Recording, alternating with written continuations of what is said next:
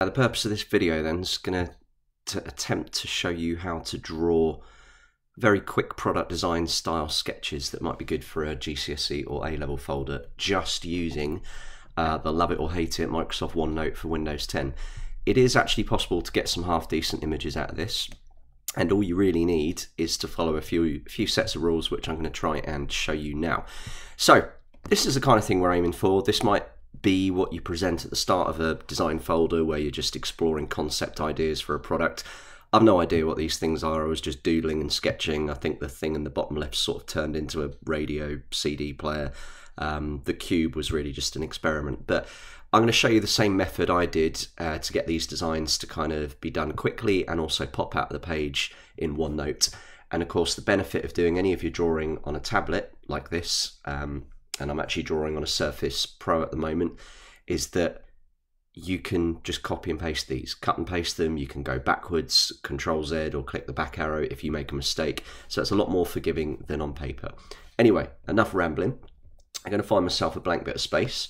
And my first recommendation, get the pencil tool and pick the smallest, finest line you can. Go to more colours, and I think I'm going to go grey, more colours. I'm going to pick one of the lightest shades of grey I can. You'll see why in a minute. This is going to be a construction line. Now I've got my tablet lying down on the table. I'm drawing with a Microsoft pen. I wouldn't recommend doing it with a mouse. You won't get very good results. So I'm just going to start sketching, and I've no idea what I'm going to make. I'm just going to start doodling. So very, very faint lines. Now what I'm doing at the moment is just moving my mouse around in a shape. All right, I started to aim for a cylinder, and I'm not bothered about any of these lines looking neat. Okay. I'm going to add a square bit onto this, and we'll see what kind of a product this turns into eventually. Okay, I've no idea. That looks all right, but I'd rather these corners were rounded, so I'm going to draw a sense of roundness here. And when you want to emphasize something and firm it up, just do a few more pencil lines. But I must emphasize, you really, really go gently. That's the whole point. Okay, I've got a vague form there. I don't know what this thing is still. I think some kind of dome here. This looks like it's maybe forming into some kind of board game or alarm system. I don't really know. So I've got a dome, and I'm just going to leave it at that because I want to show you the method more than the product. All right. Okay, when you've got a sense of an object, I hope you can see where I've drawn these multiple very faint grey lines. You can start to see an image appearing out of those. All right, and it doesn't matter if you're terrible at drawing. You could, do your designs very much two-dimensionally. So if I was doing this dome thing, it might look something like that, but it doesn't really matter. So I'm going to do that, and I'm going to switch to the black pen tool now and use the finest black outline I can. And then what I'm going to do is just with single, very deliberate lines, I'm going to start to outline this in. So what I'm trying to aim for is the lines that I like, and in some ways get rid of the lines that I wasn't interested in. Okay, and I apologize for my sniffles. I am suffering with a cold at the moment, so you're going to hear a lot of that. I apologize. Okay, right, now this sense of roundness I don't want to leave there, so I'm just going to continue this around here. Okay, and I've got a dome shape, which again I'm just drawing in one single line. Okay, now I'm deliberately going to cross over there and make a mistake. One thing you may not realise, by default, OneNote switches to what's called large eraser. And it's really frustrating because if you click on a line to erase it, stroke eraser it switches to. You click on a line to erase it and it gets rid of the whole line rather than just part of it. I'm just going to press back. If you choose these three eraser tools, small, medium or large, they only erase the bit of the line that you want to get rid of. And you won't believe how long I didn't realise that that was a feature in OneNote. And it's probably because they never bother advertising it. Anyway, enough, I digress. So I've drawn my rough shape.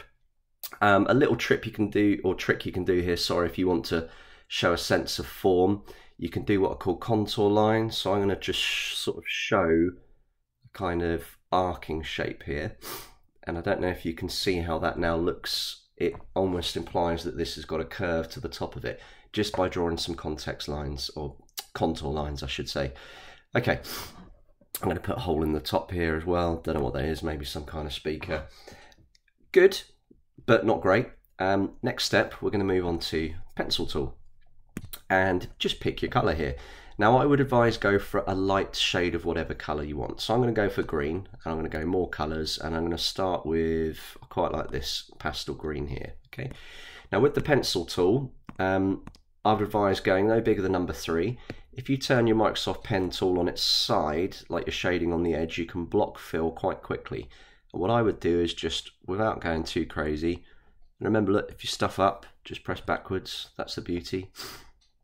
Anyway, so very roughly block it out with the, I'm shading on the sort of, by leaning my pencil on its side.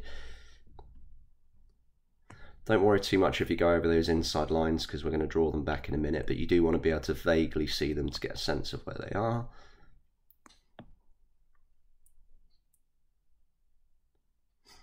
And I know if I was more professional, I'd be able to do this in like a time lapse or something, but I'm not, and I don't know how, so you're going to have to deal with it. Okay, right. Now obviously I can't get very close to the edges there, so I'm now going to switch to a smaller size, maybe point the second one along, and I'm going to hold the pen more upright. And the more upright you hold it, the fainter the lines get. And all I'm going to do is just block in, and I'm not going to be too fussy. Don't worry about getting rid of every little bit of white space, because that's not going to matter when we apply the next techniques, okay? I'm actually going to up it back to 3 and just turn the pencil straight on. So experiment. And again, I'm not saying this is the rules. This is not how you have to do it. It's just a technique that works for me. And try it out yourself and see if you can get some half decent looking images. All right, good, there we go. And another tip while you're doing this, I find it helps if you kind of draw in the direction that the lines are flowing. It gives a sense of depth to it. I sound like I know what I'm talking about, don't I? There we go. But you'll see I'm kind of following the path of the lines as I shade in. Right, good. Sometimes I don't, I just give up like that, because I'm mental. There we go. Okay.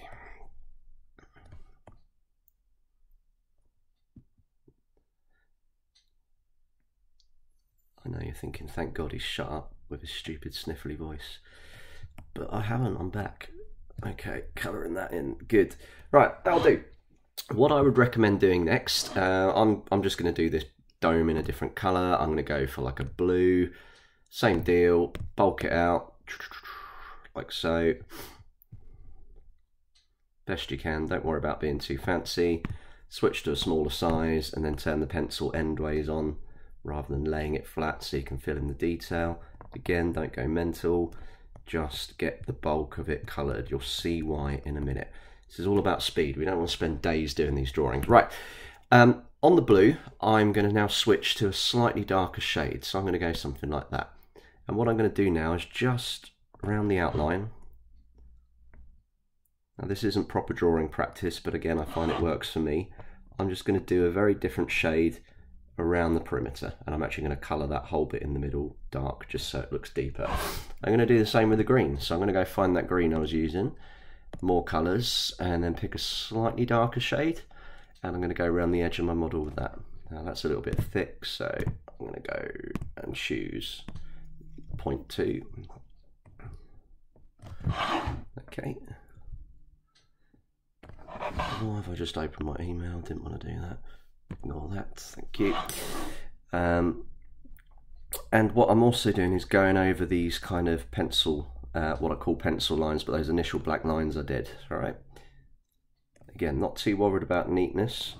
And what you'll see is this colour kind of fills in even more of those white gaps.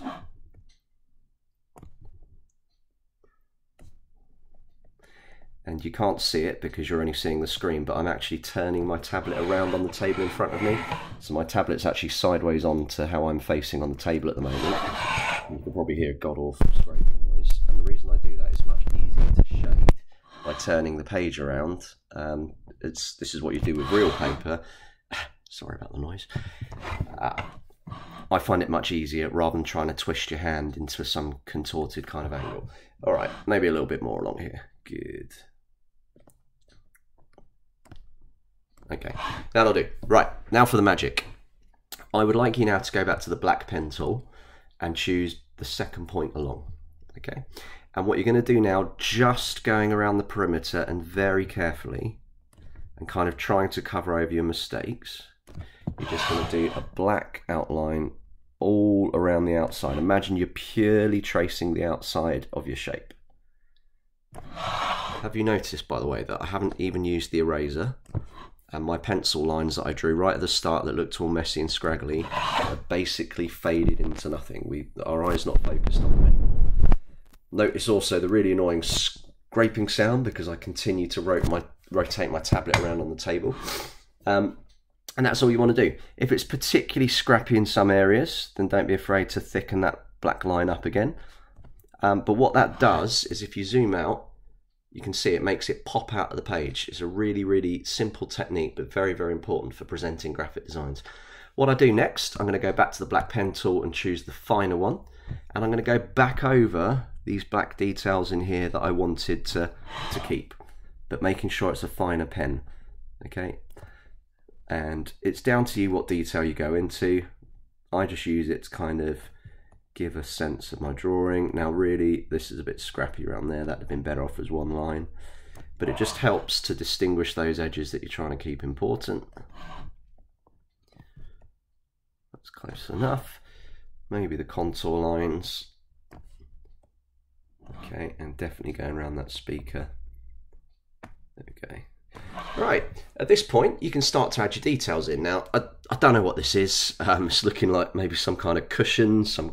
If it was the other way around, rotated sort of 90 degrees to the right, it might be like a seat, or I don't know what the thing is. It doesn't really matter. The point is it's the technique.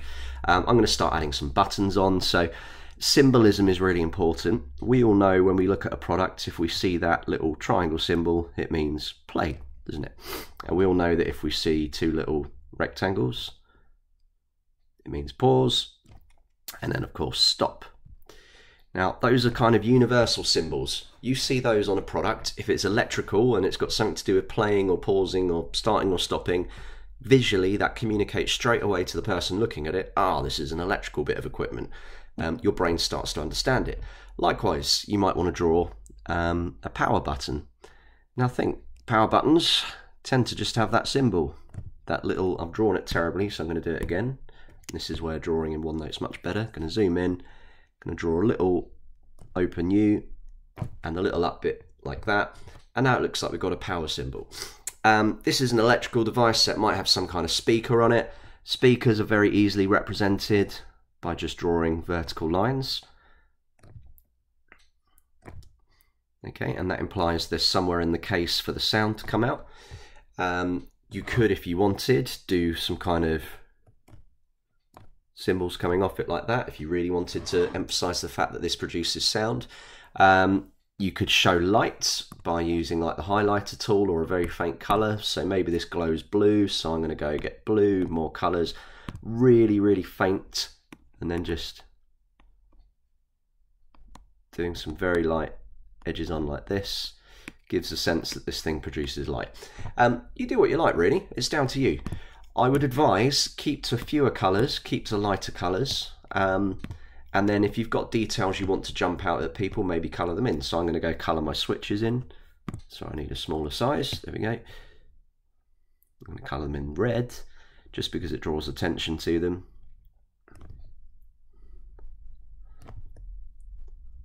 Okay. And this drawing is pretty much done because I don't want to spend ages. So I have spent 14 minutes drawing one sketch. That means in an hour's lesson you should be able to get at least 3 done, I'd have thought. I'm going to put a bit of colour on that one just around the outline. Okay, there we go. Oh, YOLO. I'll just colour it in and do it again. Okay, brilliant. Right. If you're fussy, you could go around and get your eraser tool now, remember, and then just tidy out those pencil marks if you don't like them. But in all honesty, I sometimes like to leave them in place because it kind of gives a sense of depth to the drawing. But the point is, that is your image. It's done, it's a product, it's an idea, and you can see with 3 of them on a page, if I was to put them onto a PowerPoint presentation and talk about them, they look professional, they look great, and it's not taken me hours and hours of drawing to achieve it. Obviously, you know, people are born, or not born, but people have different levels of practice with drawing, and some will find drawing shapes easier than others. You know, maybe I'm a little bit more practiced, but ignore whether you can draw in 3D or how well you can draw. Just use those methods of pencil outline, fine outline, shade it in, go around the whole thing with a bold black pen to make it pop out of the page, add details that communicate without words. They are my top tips. The one thing I will say, if you do wish to do annotation, you shouldn't have to annotate that speaker.